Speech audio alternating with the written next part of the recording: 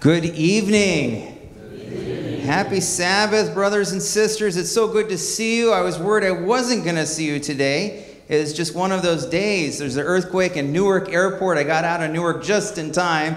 I get here, and then I get T-boned by another car. And anyways, it's just one of those things. You're just like, am I going to make it, Jennifer, And, the Lord must want us to be here. And the important thing is to actually get here safely, and nobody got hurt. So praise the Lord for that. But it does remind us of the fragility of life. And so we're thankful for God's protection over each and every one of us, that we can be here and worship together in sacred spaces such as this one. Let's bow our heads together and pray before we dive into some of our Adventist past. Father God, I just pray that you would bless our time together as we explore some of the stories of how you have led, including here in this very surroundings. We are on sacred ground, sacred because you have worked in and through those people in the past, our pioneers, and you also want to work in our lives. So bless us as we reflect and remember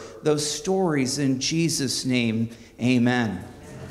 I've entitled my talk this evening, The Paradox of Adventist Activism. What does this mean to be activists? As we're looking through the stories of our pioneers, and one of the things that keeps continually coming through to me is that our pioneers did not just lackadaisically sit by on the sidelines and see what happens around them, that they were active and engaged and involved in their world, but for a variety of reasons. And it's a little bit uncanny that I'm going to begin with this here this evening, but one of the things that really woke up our pioneers, if you look through, and this is what I like to do for fun, I dig in the archives, all right? So archive statistics and research. Nobody knows what that is. I heard my kids talking to their friends. They're like, what's your dad do? And they're like, well, I have no idea, but my dad tells stories. So there you go. And so this evening we're going to talk about some stories about how, from our past. But the story I want to begin with is the signs in the heavens. And so just the last 2 weeks, I decided to do this hard run through the Millerite periodicals, the Signs of the Times, the Midnight Cry, these old brittle pages, and just turning through them page by page. And so what I'm going to share with you this evening is some of the things that have been just kind of oozing and dripping from doing this fresh take through what as historians, we like to call them primary sources, okay, through those original documents, and finding some of these things that I had never seen before. But the thing that just kind of really pops out at you, just having done this fresh read through all of this stuff, is how much they're talking about the environment, things that are going on in their world around them, signs in the heavens. And there's even poems. I found this one of the dark day, and frequently quoting Joel too, that there's going to be wonders in the heavens. And so all the different things about earthquakes, and of course they knew the Lisbon earthquake. This is an artist's depiction of the Lisbon earthquake, the absolutely catastrophic destruction across the European seaboard through the Mediterranean. People knew that, and of course Lisbon, where there's even an earthquake museum. If you go there, you can see just the utter devastation that occurred. You had the famous or the infamous dark day, and this seems only apropos because on Monday we have this lunar eclipse coming on. And you know what's crazy? This week I'm reading through 1843, and there is a lunar eclipse. And they're saying this has got to be a sign in the heavens. We should pay attention. The Bible talks about these kinds of things and how the cattle were coming in the middle of the day, the falling of the stars, the Leonid meteor shower, and how this was particularly impactful. I love to find these stories of people with memory statements. This is what I remember. I remember seeing this in almost every single account that I have found. They say it led them to ask questions about the Bible. Wait, doesn't the Bible have something to say about this? Shouldn't we be studying the Bible? And haven't had as much time to review just because of everything being kind of crazy today. So I don't remember all the accounts. I put a couple of them in here, so hopefully we'll remember which ones. Here's one by Edwin West that I found, okay? The stars descended like a rain of fire. How would you like that? You saw that. And just a rain of fire. Here's another one. This is a young man by the name of Hiram Guilford. He will be just a boy when this happens, but it will leave an indelible mark through the rest of his life that he will then remember this experience, and it would lead to his conversion. And he said that many appeared frightened. The shooting stars had the appearance of raining fire again here. And then I think this is the one where he's on one of these, well, they called them a packet boat on the Erie Canal where he travel along. He said that some people were trying to hide, and then he goes to his mother and they start opening their Bible and start studying the Bible with people on board that little boat as they're just traveling along the Erie Canal. And he says, my mother at the time believed the occurrence to be a sign of the end of the world and the coming of Christ, as did also my father. He will become a Millerite and later a Seventh-day Adventist preacher because of the signs in the heavens that he sees around him. And by the way, it's not just here in America. It's literally people all around the world who are awakening to the fact, to this news through the Bible, through studying the Bible, that Jesus must be coming again, that Bible prophecy is being fulfilled. And I have so much fun with this. Joseph Wolf is just one example. He was over in Europe, grew up in a Jewish family, would convert by working with his neighbor who was a Christian. He'd get up at 5 o'clock in the morning, milking the cows with the neighbor. The neighbor used that as an opportunity to befriend this young man, and that friendship would grow, and they would have studies from the Bible, from the Old Testament. And he said, eventually Isaiah 53, he was converted and would decide that he wants to go be a missionary, share with others the good news about Jesus and his soon return. He was a little bit impetuous individual, because they said, if you want to be a missionary, you need to go to the Vatican, you need to go to Rome. And so he goes to Rome and he's studying in class. This is the kind of person he was. He says, I like almost everything except for I can't find any evidence in the Bible for papal infallibility. And he said, don't talk about that. Don't talk about that. He kept raising his hand, and asking these questions, uncomfortable questions. And one day in the back of class, there was a man that was visiting, and he hears this precocious young person asking all these questions, and finally waits to the end of class and says, if you ever need something, here is my business card. His name was Henry Drummond. And sure enough, that within the next week, he got kicked out of school. The armed escort, they said, we don't ask questions about the authority of the Pope here.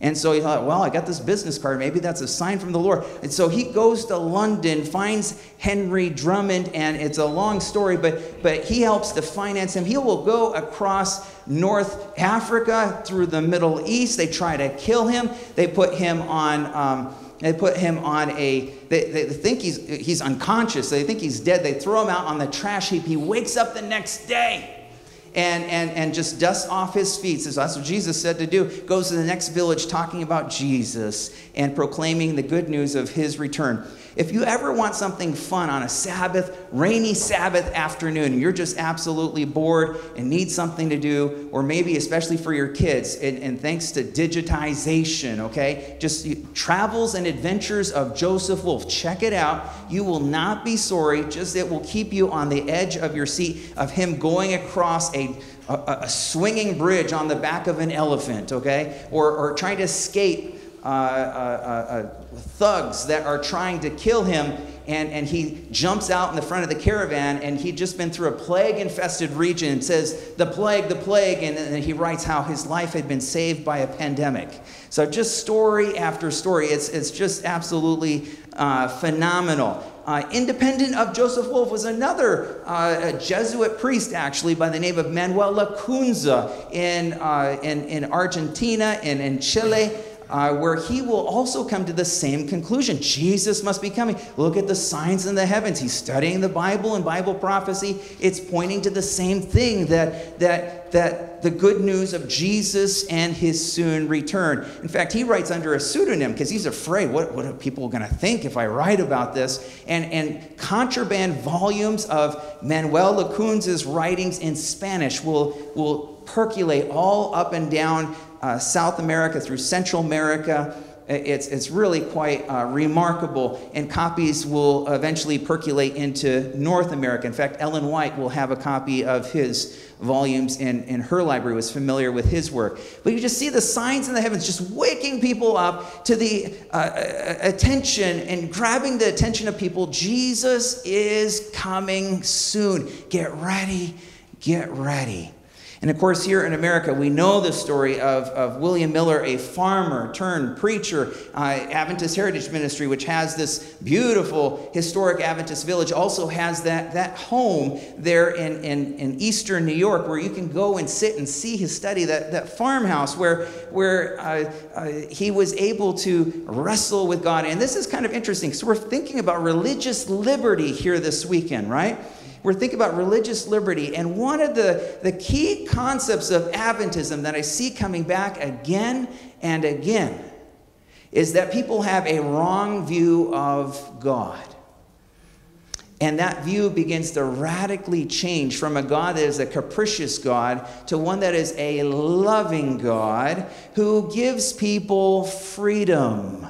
Freedom to choose for themselves, to see for themselves, to struggle and wrestle, and not to have other people tell them what to believe, but to search the Bible as truth, as hid treasures to be sought after. And so Miller will do that. And he has this long conversion story, as many others do in our pioneers. But the important point that I keep coming back to is he's falling in love with Jesus. Falling in love with Jesus. That's at the heart of religious liberty, is knowing who Jesus is. If you know Jesus and love Jesus, you're not going to be having to feel like you have to force others to. You just want other people to invite other people to come to know and love Jesus too. Now, I found this just this week. I'm working on this encyclopedia article of William Miller. So I'm doing this deep dive, which I've been telling you about, trying to read through all of William Miller's writings. I mean, every last slew, the whole thing, okay, from beginning to end. And so I'm in the middle of this. And so this is what we do. We try to go back, find the stuff. And so what happens, you find sometimes some things you never knew before, okay? And you start reading these accounts by Miller, where he's trying to go out and share his heartfelt conviction, his love for Jesus, and his soon return. By the way, we're talking about the paradox, but here's one of the things you got to catch, because, and I love to tell my students this, because it doesn't make any sense to be an Adventist if you don't know and love Jesus. It's kind of like when I go away on a trip, I'm just on this quick trip, but when I sometimes have to be gone on a longer trip, and then, especially when my kids were younger, now they're teenagers driving and stuff like that. Bettina knows about that, they're getting older, but our daughters are in school together, and so the William Miller they would, when I would come home from a trip, they would just be, yeah, Daddy's home, yes, Daddy's home, and I was always trying to bring a present for them, and that's what it means to be an Adventist, is to be so in love with Jesus that when we are talking about Jesus coming again, it's so winsome, it's somebody so special and important to us that we want to be both ready and to have other people want to meet him too.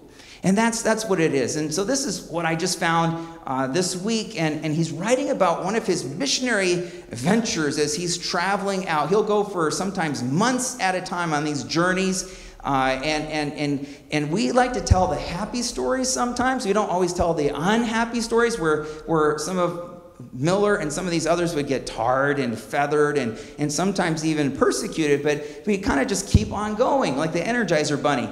He says, I was much cast down in spirit, he's coming to this town, when I found no place open for us except an upper room in an attic.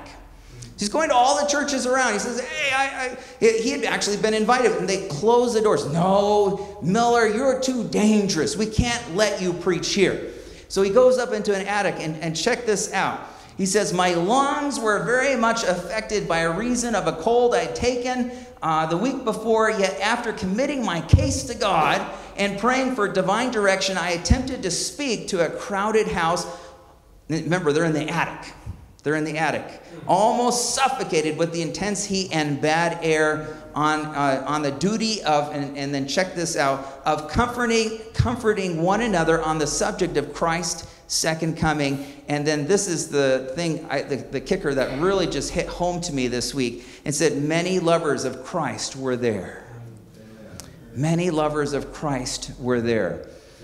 And once I read that, and I keep reading through like all these Millerite writings, you know, and so that phrase of lovers of Christ, or many lovers of Christ, that phrase keeps popping up again and again.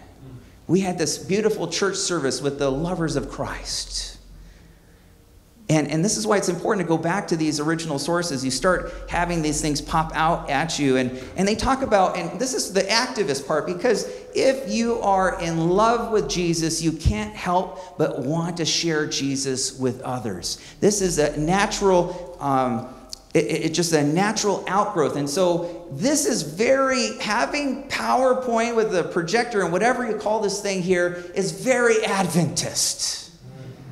It's very Adventist. Going back to the pioneers, you know, you have this law chart here. You would have had a prophecy chart on, and you would have had stuff all around the room. And you read lots of these different accounts, and there were all kinds of visual depictions. In fact, some of these pioneers got carried away. They started making paper mache versions of these different images, right? And if you go to the Center for Adventist Research, some of you are smiling. You know what I'm talking about. One pastor got carried away, started making these things and having them drop down, okay, in the middle of his meetings. And what do you do if you're an early pioneer? You tattletale to Ellen White.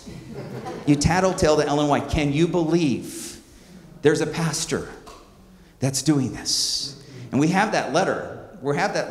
And Ellen White writes a letter back. Now, I'm using the Campbell paraphrase of Ellen White, and my paraphrase of her letter back is, leave him alone.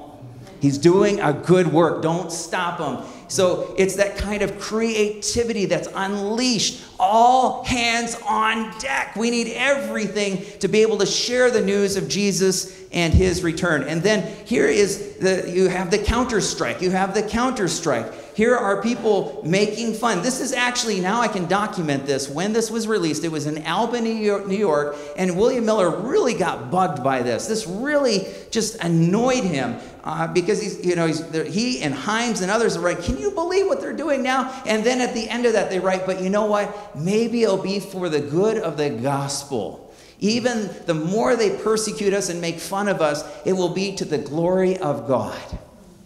Stand firm in our conviction. Stand firm in our faith. And so they're being ridiculed. And it's amazing.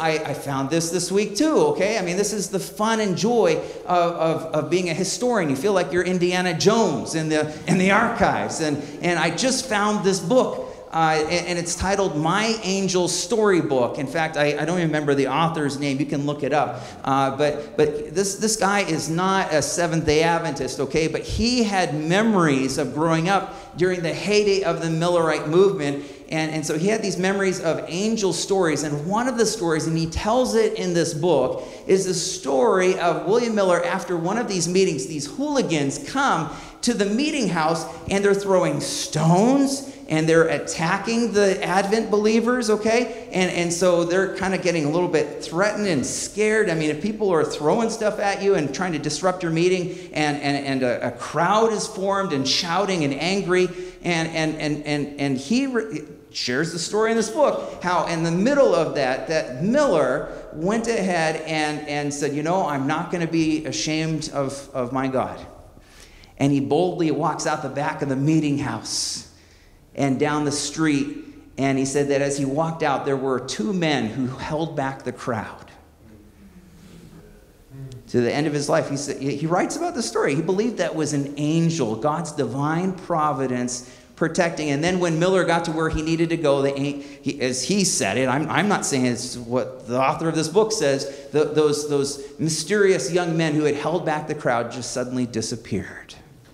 God's providential leading. And then you start finding these other little names that start popping out of the woodwork in these periodicals as you're reading them, right? And one of them is this young preacher from Maine by the name of James White. Now, I've read Gerald Wheeler's biography. I've read a lot of Adventist history now. I've never seen anybody cite this reference before, okay? So this maybe someone has, and I just don't know it, but I think this might be James White spotted in the wild in the archives, okay? And so here we go. Here is this report from Gardner, Maine. The following is a letter. It's summarizing this letter from James White, 1843. He's talking about how he left Palmyra, lectured in different places, Sydney, Augusta, Gardner, and so on. I find no opposition. Most of the preachers are silent on the subject of Christ's immediate coming. Some of them tell the people they are willing to wait for time to decide the question. And then he says this, brethren, we cannot wait. God forbid that I should fold my arms and lazy lock while sinners are sinking to eternal night. I want you to notice something. Not only is Adventism activists, but there's a sense of urgency. Activism and urgency go together because people realize that eternal salvation of people is at stake.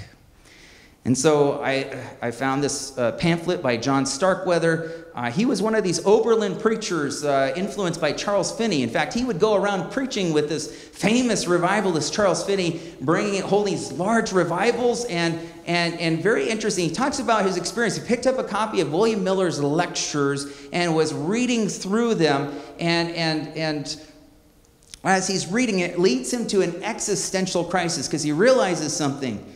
He didn't actually know how to study his Bible, and he dared to say that he had been a pastor and didn't know Jesus. And through reading those lectures, he had been confronted with his own spiritual state, and that he needed to change. And he will become an Adventist. But here's something in his autobiographical, this narrative account. This is one of those documents that I had not seen before. I've been looking, trying to find, and had finally just found it this week. And he writes about this, and I want you to notice, this is coming to my title here tonight, The Paradox of Adventist Activism here. He wrote this, and this is talking about a self-reflection of his prejudice towards Millerism. He said, I had before been very confident that all religious experience and religious action which should result from the belief of this doctrine. What's this doctrine? The doctrine of Christ's second advent here, okay? About Christ's soon return. So, must be selfish in its character and therefore spurious. What does he mean? Well, let me fill you in just a little bit in the context here. It must be selfish. When before his conversion experience, he looked on and said, well, if the world's gonna burn, let's watch it burn.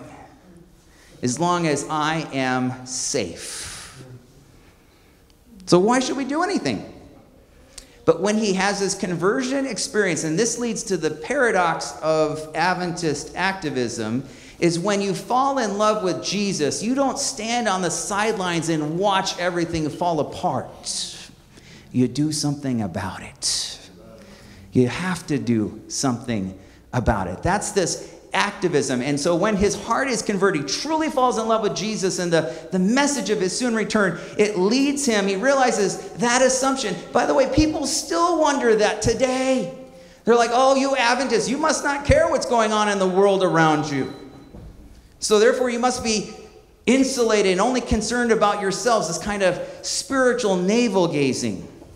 But what I can tell you from Adventist history, from our pioneers, is that they cared deeply about the world around them. They were activists to the core. They wanted to change the world because if they believed Jesus is coming and they were headed to the heavenly city, they needed to start right now working for a little bit of heaven on earth. A little bit of heaven on earth. And so they began and continued to share their faith. This is the Millerite Great Tent. So Kevin, who I think is going to be here tomorrow, I don't know if he's here this evening, but Kevin and I are good friends, and so we like to have a little historiographical rivalry once in a while, okay? A little bit of debate going on. So there's a debate among historians. What was the largest tent in the 19th century? And so we had this kind of thing back and forth. How could we figure this out? Because the Millerites claim the Adventist tradition, we had the largest tent. The Oberlinites, they claimed with Charles Finney that he had the largest tent. Okay, so we were dueling in the archives, and I want you to know, after great and lengthy archival sleuthing, Indiana Jones deep diving into those records, I can assure you that the Millerite tent was about 5 feet longer.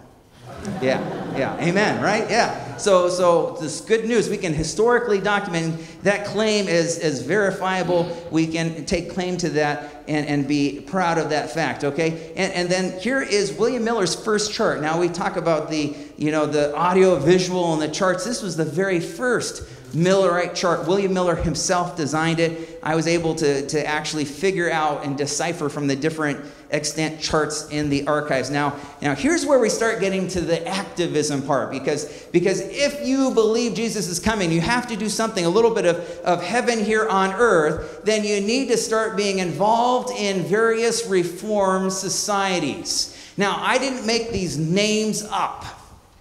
Don't shoot the messenger here. I'm sharing with you what I found in the archives with the reference source. You can look it up for yourself. But look at all the reform societies going on. And this was just 1 week. I could add dozens of other examples, but one case study: the Prison Discipline Society, the Bible Society, the Peace Society, the Seamen's Friends Society, the Boston Auxiliary Educational Society. Any educators here? The Missionary Society, another prison society, the Pastoral Society, the Missionary Society, another missionary society. Anyways, you have all these different societies that are focused on reaching others for Jesus, because if we believe he's coming, we need to start working for reform here on earth. And I know that my friend Kevin Burton, Dr. Burton, is going to be sharing with you about abolitionism. So in deference to my dear friend and colleague, I'm going to let him share about the abolitionist story, because that's so fresh. That you guys, I hope you realize, like Adventist historians have been after Dr. Burton, share your research, because he's in the deep throes of a doctoral dissertation. So you guys are going to get some sneak preview of some, this is amazing. You'd have no idea. But I'm going to share some of the others, okay? I'll leave the abolition for him tomorrow, but some of the others, okay? But the abolition story is amazing. And then I've been looking for, when did Adventists start doing missionary work for the native peoples? There were Millerites going out to the Native American tribes. Did you know that? Here is in the Signs of the Times, where early convert became a Millerite preacher, and he's going out and taking publications and going out to the native peoples. No one's ever written about this before, because no one's ever taken the time to look and find it. But this is incredible. And then, check this out. They are looking at saying, we need to tell the world. Now, they had heard about Manuel Lacunza and Joseph Wolf, because they write about, hey, we found some copies of their writings. This is really incredible. But we need to make sure to send some of those materials on ships around the world, because we don't have enough time to go everywhere. Let's at least get as many. And they printed millions of copies of these different pamphlets and start sending them. Now, here's some of the cities. Now, I just found this on a random page where they were excited. They're sending off boxes and shipments of these pamphlets, Millerite literature, going to Calcutta. That's India, to Madras, Bombay, Ceylon, Burma, Siam, Ormai, I have no idea where that is, Persia, Jerusalem, and, check this out, the Sandwich Islands and Oregon. The ends of the earth. The ends of the earth. Now, I want to tell you about the Sandwich Islands because that's my favorite place to do research. It's Hawaii. Who doesn't want to go to Hawaii? Amen? You know, I try to convince people I'm going to do a research trip to Hawaii. Yeah, right you are. But it makes my wife so happy. She goes and snorkels, and I go sit in the archives, and we're both happy, and it works, and it works. And so I actually, no one has ever written this before. I've written an academic journal article for the Journal of Hawaiian History. Check this out. On the history of Millerites in the Sandwich Islands, Hawaii. And what happened is that box of literature took root in those Hawaiian islands, and we can actually start tracing that. There was a great revival across the Hawaiian Islands in the 1840s with people looking for and sharing with others about Jesus and his soon return. And we don't know what happened to them, but we know there were people from Hawaii that then sent missionaries to other islands across the Pacific. I wish we knew all of those stories. Some of those stories we will only learn about in the heavenly archives. But we know that something happened. We know, at least we can document, that that bundle of literature all the way in 1843 bore fruit. And there were still yet others, like Joseph Bates. He's writing about, now he's a ship captain, right? And he writes about some Millerite literature that goes to New Amsterdam. New Amsterdam, I saw it this morning at sunrise. New York City. And there were some ships, and they're fighting over the Millerite literature. I want it. No, I'm going to take it. And who's going to actually take it, you know? And who actually owns the literature? And Joseph Bates is writing about how wonderful this is at the height of the Millerite awakening, because Adventist activism, it doesn't hold back. It doesn't hold back. It's all hands on deck. And by the way, Joseph Bates will be also famous because he will become involved in a number of abolitionist societies. I'm sure Dr. Bruno will talk about that tomorrow, as well as one of the earliest temperance societies in America. He will be one of those leaders in organizing that work. And so that kind of work. Now, I say all hands on deck. That means that not only in terms of race, you know, abolition, the freedom of the slaves and equality, but also the importance of engaging women. When I deal with American religious history, with people, with scholars outside of our faith, outside of our tradition, one of the things that stands out very noticeably and very quickly is how involved women were in the early beginnings of the Advent movement. And this is actually an artist's picture of Abigail Mussey, who was one of those women. We know there were more.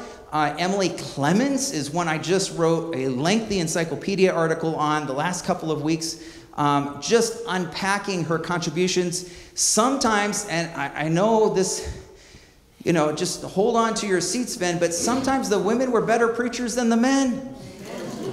And you're not going to believe this. Sometimes the women baptized more people than the men. It's unbelievable. And so, in fact, they had their own publication called the Advent Messenger, or the Advent Message to the Daughters of Zion. Encourage and empower women to go and share. If Jesus is coming, we can't hold back. And so people were kind of impressed, you know, the novelty of women preaching. But yes, we need all the help that we can get. And so Adventism takes no quarters. Adventist Activists includes everyone. And that egalitarian emphasis is just so... And in fact, some people kind of question things. You know, don't worry about it. Jesus is coming. We'll figure it out when we talk to Jesus. But don't stop when the Holy Spirit is working. Don't stop anyone from telling others. Now, I wonder, this activist heritage that we have, if our pioneer, the earliest beginnings of our church that would begin to catch fruit, and that sense of mission, of sharing Jesus would be contagious, and it would be very much a part of our Adventist identity that would continue to grow and expand to the global church that we have. Now, I'm kind of fast forwarding from the Millerite movement on, but I'm so thankful for that legacy that we have, that our pioneers took and were willing to take risks and to do whatever it could. I wonder sometimes.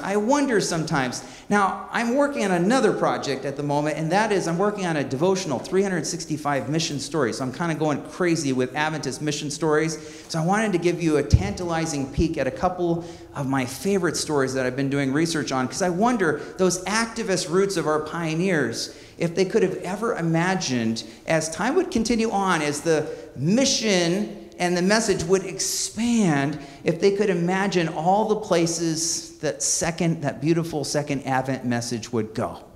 And a couple just tantalizing, and these are stories you probably are familiar with, and I don't know what you like to do before you go to bed, but for me, I like to look at old archival pictures that are unidentified. That's what I do for fun, okay?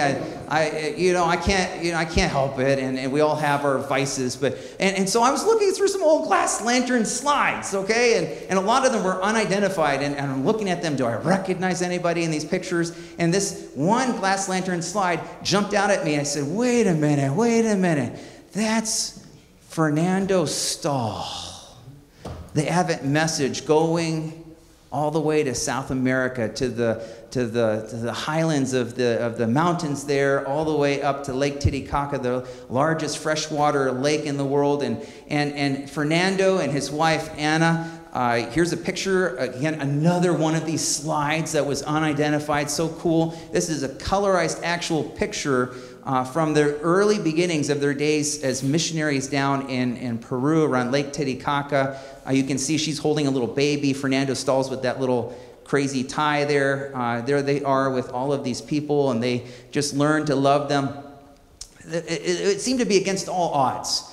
They actually came here to Battle Creek, to the sanitarium where they took nurses training. And then they went to Ohio. They started a lucrative practice where they were actually bought their own house, and they were doing very well. And God, through the Holy Spirit, was not letting them rest. And they felt that conviction, and they wrote to Ellen White. They wrote to church leaders, said, we are called to go be missionaries. Where can we go? We'll go anywhere in the world. We'll go to the hardest place in the world. And church leaders said, we don't have any money. They said, that's okay. If we pay our own way and serve as self-supporting missionaries, will you just give us permission to go? How many people would do that?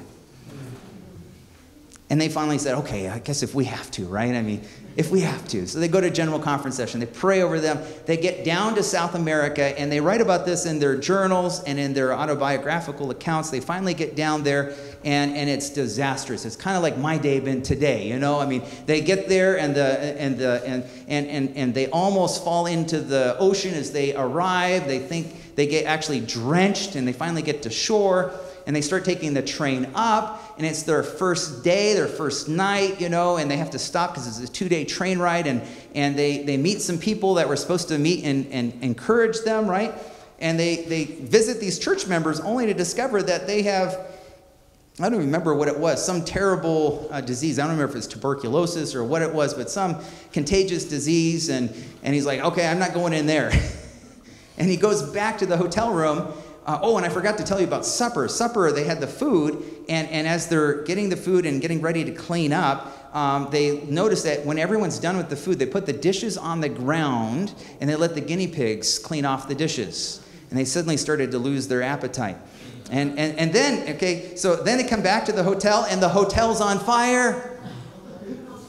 It's a pretty hard way. And then the next day, they get to the shores of Lake Titicaca. And Anna turns to Fernando, and they write about this. And they break down in tears. Why, God, did we do this? Have we just been foolish? Has this been our own selfish desires? And they pray the prayer of Jabez. You know that prayer? Please, God, expand your territory here. And with tears in their eyes, They go across the lake. They find a place to stay. But it was in that very area of where they were crying that later the first mission station would be established. By the way, do you know how the first mission station was established? It's a crazy story because all the land was owned by these land barons and controlled by religious authorities there, and none of them wanted Protestant missionaries, definitely not Adventist missionaries, to be there. So everywhere they turned, they kept telling them no. Talk about religious freedom. No religious freedom. And finally, here's that one of these land barons that owns a bunch of these mines would be coming through. So Fernando Stahl takes his donkey. By the way, his name of his donkey became his good friend. The donkey's name was Samson, okay? So Samson and Fernando Stahl, and they had the guide that was leading them. And he knew to catch this guy, he had to travel all night over the mountains, okay? And there starts to be a storm with lightning, and eventually it's so dark and so dangerous that their guide says, why don't you go first? And at one point, he's about to step over the cliff, and a flash of lightning stops him, and he realizes he's on the edge of a precipice, and he said, God spared my life. As the morning hours, as they're going over the mountains, the light starts coming up, they see another party that is stopped, and they're trying to rescue someone that had gone over the side. Now, he's trained as a nurse. He goes to his aid, tries to help the man, bandages him up, and then the next goes with them down to that next town. He said, why are you here? So, well, I'm looking for so-and-so. He said, well, and he realizes suddenly, he's tell me again why you're here? And he starts telling, well, I'm here to meet so-and-so because we want to open up a mission station for these peoples here. We want to help and minister to them, and no one will sell us any property. I need to meet with this person. I'm hoping that I can persuade him to buy that land. And he says to him, I am that person. And I am going to sell you whatever mission property that you want, which turned out to be where they had that Jabez prayer before. I mean, it's incredible. And he says, and I'm going to employ you as my personal physician. And as long as that man was alive, he sent him a check. And he said that check was so generous, it was enough to supply the entire mission. Remember, self-supporting missionary, God made a way. So when people step out in faith, they're activists. They want to do something to make a difference in the world around them. Doesn't matter what that is. The Holy Spirit will work in the most incredible of ways to open doors. One more story I want to tell you about. This time it's from China. If only those early Millerites could have imagined the Advent message going to the ends of the earth. Chrysler is one of my all-time favorite people in Adventist history. He worked for Ellen White, a very trusted literary assistant, worked on a number of Ellen White's books, and as a young man ended up losing his job because Ellen White died. I mean, when the prophet dies you're working for, you're out of a job. He goes to the next general conference session. A.G. Daniels says, we need missionaries to China. And then Chrysler's sitting, and Daniels looks down at him, and says, Brother Chrysler, are you willing to go to China? He says, yes, sir, I am. And his wife, Minnie, was not so happy with him. She took a year later to catch up with him in China. Wasn't so sure that this was a good idea, but they eventually end up going over there, fall in love with the people and the culture, and learn the language.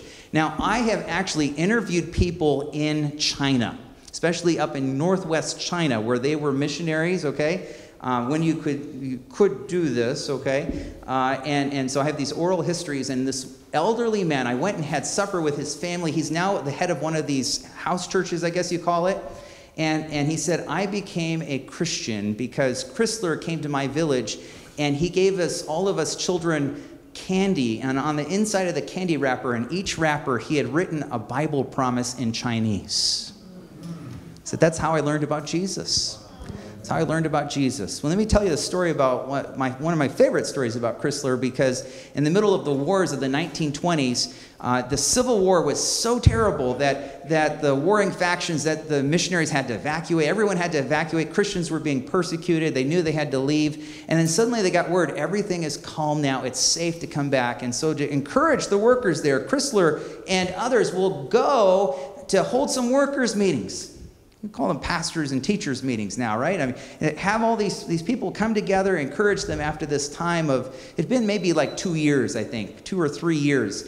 that all of this chaos had happened. So they were eager to get back in there, find out who was still around and who could come and able to be there. What they didn't know is that when they arrived, it was a trap. It was a trap because there had been some former members who wanted them to come back so that they could come and kill them. So as each person showed up at the train station, showed up at the mission, they would lead them into the church, and they noticed around the church were great stacks of firewood. And they were just waiting for everybody to come. And so if you knew you were going to die, your face suddenly starts taking a little bit more serious turn, and they start earnestly praying together. They start singing together. And as they're having this prayer meeting, one of them remembers in the back of the church is a little ladder leading to the roof. And one by one through the day, they slowly took turns, went up to the rooftop, and they escaped on that rooftop and met outside of the city. And that evening, when it was time to burn the church down, they looked inside. Nobody was there. He said that before they could come and look for them, a typhoon had blown in. You know, in Asia, we have these typhoons, like hurricanes. And for the next 3.5 days, that they were able to meet. No one bothered them because no one was going to go out in the middle of a typhoon. And there they had their workers' meeting they wanted to have. And he says that they closed that workers' meeting with a communion service. They were all sitting in the mud, holding the emblems of Christ's broken body and blood. And they celebrated that communion service, and they were ready to go, and the storm, the typhoon ended. They all escaped. Not one person was ever caught. God works in mysterious ways. We don't know all the ways the Holy Spirit has worked but we see little bits and pieces, like Miller walking down a way as this man remembers these two messengers that were stopping the mob from harming him, or Chrysler there in China, or Fernando Stahl. All of these incredible stories of God's providence and deliverance, because when God's people fall in love with Jesus, they're activists. Radical things happen, and we can be thankful for their legacy, and who knows what God might do in and through us today, because God wants to work in our lives the same way that he did with our early pioneers. All right. Jennifer said that I could have some time for some questions and answers here. This is an opportunity. If you have some questions about Adventist history, or about the activism of our pioneers. I feel like I should have an altar call. Maybe I should just pray with you guys, and then we'll have some questions. Is that okay? Is that all right? Let's pray together. Let's pray. Father God, I just want to thank you for the sacrifice and commitment of our pioneers, and that as they saw a new picture of you as a loving God in heaven, that as they fell in love with you, that they worked for heaven here on earth. Thank you for that activist legacy that made them want to change the world around them, make it a better place, and impact other people's lives. All kinds of reform societies, and I don't even know all the ways that it's just, I'm learning and discovering new ways, but I know that heritage, you want that heritage to live on in and through us. Help us to be custodians of sharing that message of love and mercy and grace until that great and glorious day when you do come. Help us to walk in the footsteps of those pioneers is my prayer in your name. Amen. All right, some questions. Any questions? Yes, sir. Michael, when we talk about some of our original leaders in the church, it seems like many of them were young. What kind of age were a lot of the leaders when our church was just getting started? Do you have any of that information? Yeah, overall, very young. But there was a variety of ages, right? I mean, Joseph Bates, he was an older sea captain, had been retired. But by the time you look at the founders of our church, when they established the first printing press, I think they added up all the ages of the early church workers, and the average age was something like 17. So there was a youthfulness in the founding of our church that certainly I think brought some rigor, and there's something also about that you have a holy boldness, because you don't know enough to things that can stop you. So you're just like, I'm going to try it anyways. And that level of creativity is something that is just really remarkable when you look at the early beginnings of Adventism. That creativity and youthfulness it's there. It's there. Yeah. It's amazing. Yeah. How would you describe the activism of our pioneers today? We talked a bit about political activism, but what you're talking about sounds like religious activism about our specific beliefs, and maybe health activism with Joseph Bates and so on. Were those, what kinds of activism were people involved in?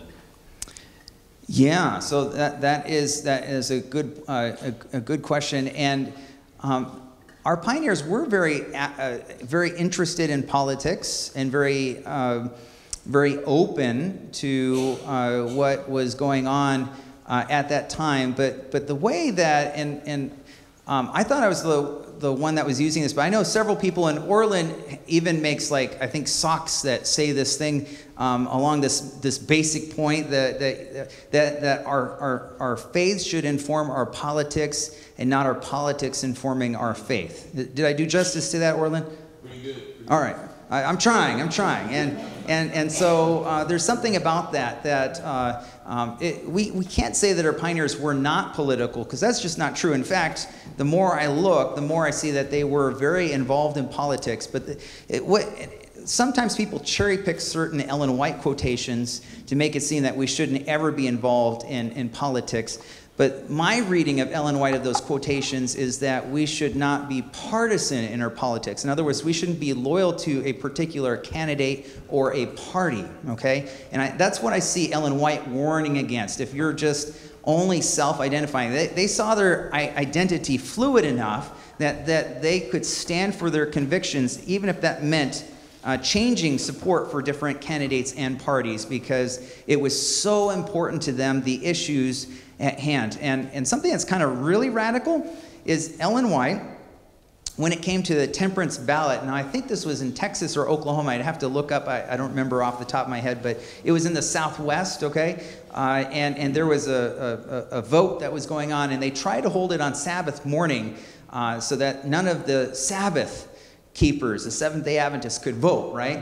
And Ellen White surprised them and loaded everybody up in wagons to go down to the ballot box to vote about the temperance issue on the ticket at that particular time. So that even meant, if necessary, expressing one's conviction by going down and voting on Sabbath. But I don't think she's just saying, hey, go be political and start going every Sabbath down and push for your candidate. But it was a matter of deep conviction of conscience. And so we definitely see that. But I think this is where we really struggle, even today, that, we tend to be very loyal to candidates and parties. And we allow those things to divide us as a church, and that should never happen. And that's definitely not in the spirit of our pioneers. It's okay to have political convictions, but we need to be very charitable and never let whatever our personal preferences come between us as brothers and sisters in Christ. We could give a whole range of issues that are going on in our culture and society. Culture wars don't change. I mean, it seems like it's fresh to us at the moment, but all throughout history, there's been people are dealing with change and contentious issues. My wife's an early modern historian, so she tells me funny stories about the 15 and 1600s and St. Paul's Cross in London and all the crazy things that were happening. And I'm like, oh, that sounds like when I was a pastor. Anyways, yeah. Any more questions? Yeah, Kathy. You speak of how many young people were involved in this, and also of the important role that women play. Yeah. And it doesn't seem like we see so much of that in our church today. That may be an understatement. When do we see that shift away from that? And why do you think that occurred? And how can we get back to it? Yeah, that's a good question. Wow. Cover all of Adventist history tonight. Yeah. Yeah, right. I've written a couple books on this, so my goodness. So, yeah. So what, Adventism, as historians, we like to say that history is complex, and that history is when we look back, we have to acknowledge these kinds of nuances and changes and stuff like that. Really, I mean, honestly, the early 20th century, after Ellen White's death, and the church is confronted with change, I would argue fundamentalism. Now, I always hesitate because then sometimes that word can be used pejoratively, and I just want to say I don't mean that in a pejorative way. I'm a historian, so I'm using it as a strict historical term, a historical movement, although I realize some people can use it for different reasons or different definitions. But in the classic sense of fundamentalism being militant defense of the faith, and people were polarizing each other in the early 20th century, and that's about the time right after Ellen White's death. In 1910, we went from a church that was very empowering of women. And so we had about 1,000 women in leadership as pastors, missionaries, administrators. By 1930, they're basically almost all gone. We also go from a church in the 19th century, and you'll hear this tomorrow about how our pioneers were abolitionists, very strongly, ardently abolitionists. You'll hear that tomorrow. By the early 20th century, by the 1920s, we go to a church that's largely segregated. Segregated to the point that General Conference is segregated. Segregated to the point that you actually, in the 1920s, I've written an article on this, there were Adventist leaders who were part of the Ku Klux Klan. Probably the most startling thing, I mean, you find things in history, some things you don't like. It's one of those things that someone said to me, why do you write about that? Because I say we have to be honest in our history. Sometimes it means we have to talk about the uncomfortable things we found. So how do we go from an abolitionist church to a segregated church in the 20th century? That's an uncomfortable conversation, just as with empowering women in leadership as pastors to where we basically push them out. And I think I would argue it comes down to bad theology, and theology that began to push a hierarchy, and it's a long, complex story that I don't have time to go into all those details, but extreme theology breeds extreme theology. And that's what I would argue. And so people began to proof text Ellen White to make it sound like she approved of all of these things. And so when we take Ellen White out of context and we push extreme theological positions, then that can be very problematic in our church. So, but that's to say that if we talk about those uncomfortable conversations, I hope we can do it in a constructive way, that we can find ways to talk about how can we empower everybody in our church today, regardless of race, regardless of gender. These are ongoing conversations that our church is having, right? And so we need to find winsome and constructive ways. We tend to focus on the polarizing things, right? If we can get a soundbite, we live in a world of extremes in politics and our culture today. Can we focus on our mission? Can we focus on our mission, and instead of trying to I'm against you, you're against me, because we take different positions on whatever the issue is, and say, and assume the most charitable and best posture towards one another, assuming that even if we disagree, that we're still working for the mission of the church. By the way, one last thought that goes along with that, and this is my pastoral heart here, when it comes to this Adventist historian's pastor's heart here. And that is as I studied fundamentalism in the 1920s, and I've been writing a lot on this topic for some time, I also started reading some of the most fun and amazing mission stories, some that I just shared with you this evening, that I've ever run across. And one of the things I think that the devil wants nothing more than to distract us from our mission. That's really it, right? And so if we can focus on those stories of God's leading, and instead of criticizing one another or criticizing a certain leader in the church or whatever, really just pray for them and lift them up. And so I would say I hope that we can also learn from that history, we to do the very best we can to be honest about the past, but then to do so in a way that is hopefully winsome, create conversations in our church today.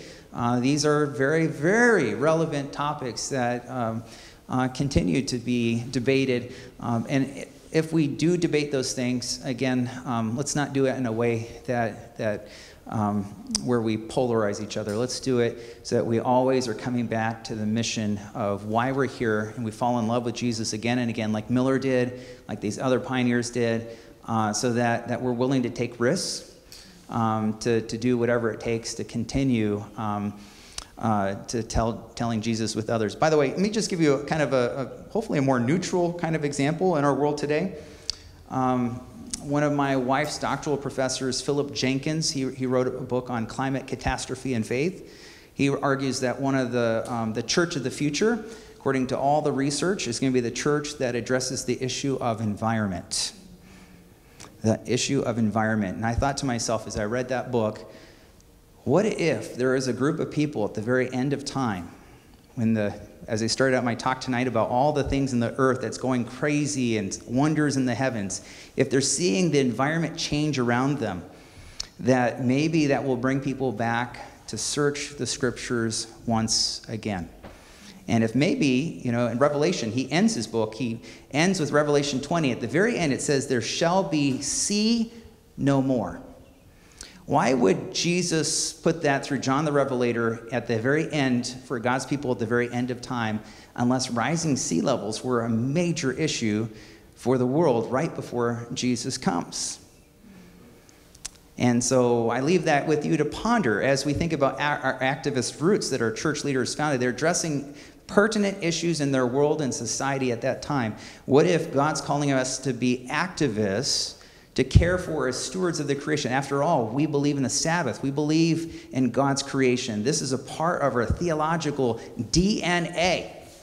And what if God gave us that unique theology that we have as understanding the Sabbath and that relationship with our Creator and our Redeemer at the very end of time to address issues of creation care at the very end of Earth's history? Now, those people who care about the earth and taking care of the earth, they're not doing it because they believe they can save the earth. In fact, it's a paradox, once again, that the earth is going to be destroyed. It's going to burn.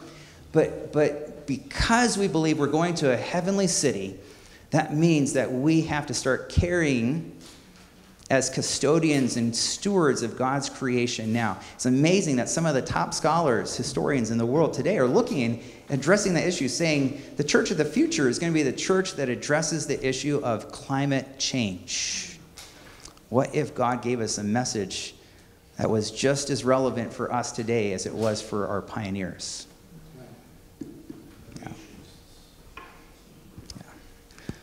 Yeah. Another question. Marcel. If you were to probe the understanding of our pioneers about activism, and they were to have written a definition, like a dictionary definition of it, what do you think that would be? I think the word would be more urgency. It would be urgency because you read about, for example, Himes, who's this creative genius, kind of thing, right next to William Miller, publishing all this stuff. And he talks about, let's do a camp meeting if time lasts. And he says, we should actually be so bold as to have a great effort in the far-off wild lands of Ohio, around Cleveland and Cincinnati. That's the farthest west they could think of at the time, right? And that was pretty bold and radical. And you know what? They actually go, they said, if time will last.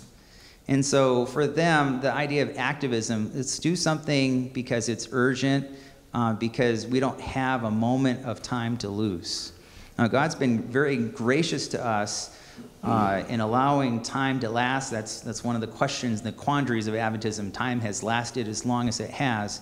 But it is also interesting to me in Revelation 14 that God's people at the very end of time are described as having the patience of the saints. Here's the patience of the saints. So whatever time we have, God calls us to be patient, but not passive, but active in our patience, working for the kingdom of God. And in fact, I'm writing right now, I have a book coming out from Erdman's. It's a history of the Seventh-day Adventist Church. And I titled it, initially, my working title was The Patience of the Saints. And then finally, I decided to reword that and title it The Impatience of the Saints. The Impatience of the Saints. So that's kind of fun. That's kind of fun. But there's a sense of urgency. Yeah. Yes, sir. I know that there's a lot of good information in the encyclopedia of Seventh-day Adventists, but where else would you look for these history stories Yeah, that's a good question. They're all over the place. There's what I'm excited about is there's a new generation of Adventist historians. Dr. Bird's definitely one of them. We're working on a series of presentations for the American Society of Church History, and it's kind of weird because I had a couple of the younger ones come to me and say, you're the old historian now, and I'm like, no. But I'm excited that we have, I would say 15 very promising, and you're seeing them write articles, you're seeing them publishing, keep watching for more books and things like that to come off from our presses and different publications. I give a shameless plug for the archive statistics and research at the North American Division. Follow us on social media. Because then when we have great discoveries of new documents and stories, we like to post it on there. Whoever has written about it, so you can find us on social media. Just Google that long-term archive statistics research North American Division. You'll find us. I should have put a little thing up there, but I didn't. But yeah, so social media provides new opportunities to share those stories and trying to do it in ways that help. I believe our history has a very meaningful purpose to help us understand our identity and to encourage us to walk in the footsteps of those pioneers, to urge us to urgency, that Jesus is coming, and we do have a work to do.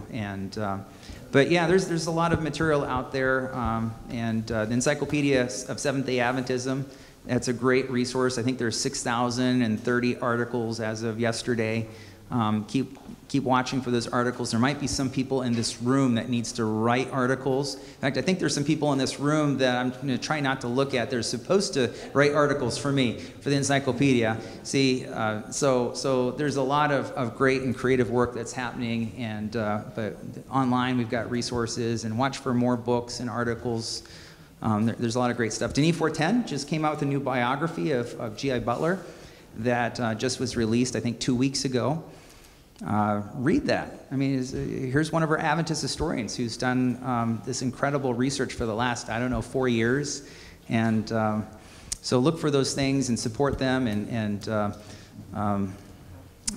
One more thing. Podcasts. How could I forget? Yeah. We have a thing called the Adventist History Podcast. If you like Adventist history, check it out. My friend Matthew Lucio, young pastor in Peoria, Illinois, has one of the best podcasts. It's actually one of the top Adventist podcasts in the world right now. In fact, there's people that have been baptized from listening to a podcast on Adventist history. Isn't that amazing? And just a winsome way of telling Adventist history. And there's some other historian, Michael Campbell and Greg Howell, they do one called Adventist Pilgrimage.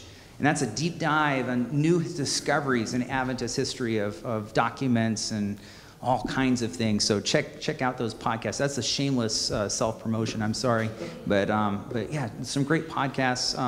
One more. My wife just spent the last year, and it's going to launch this summer, a podcast on women in Adventist history called They Also Serve. So go to your iTunes or wherever you listen to podcasts, Spotify, They Also Serve, and there's a preview episode of their first episode. It's pretty cool.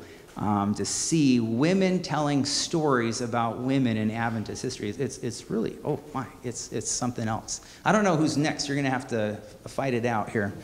In the back. We'll let the gentleman in the back. Yeah. You want to say a word to your Oxford Press project? Oh, yeah, I forgot about that. That was only like the last 7 years of my life.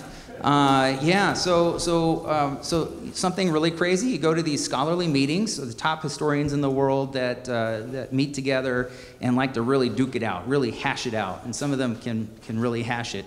And so we've been trying to do paper sessions where we get Adventist historians presenting research on Adventist history. It's really cool. And people come to us and say, we didn't know about Ellen White before, but she sounds really cool. Like this is amazing, right?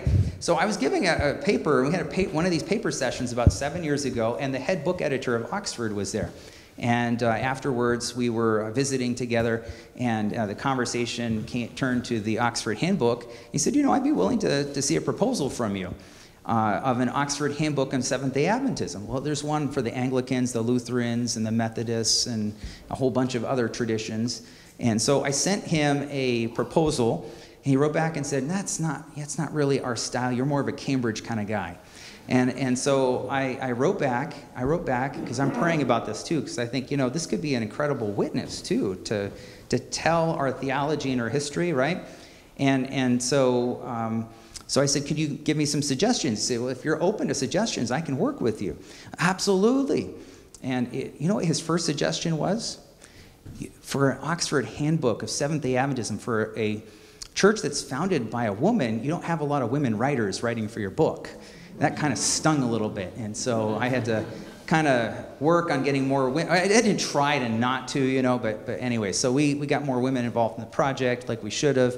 And now 7 years later, it's coming out in the next couple weeks. So I'm really excited about that. So basically about 40 chapters covering the wide range of Adventist theology, Adventist history, by a select group of Adventist and non-Adventist scholars.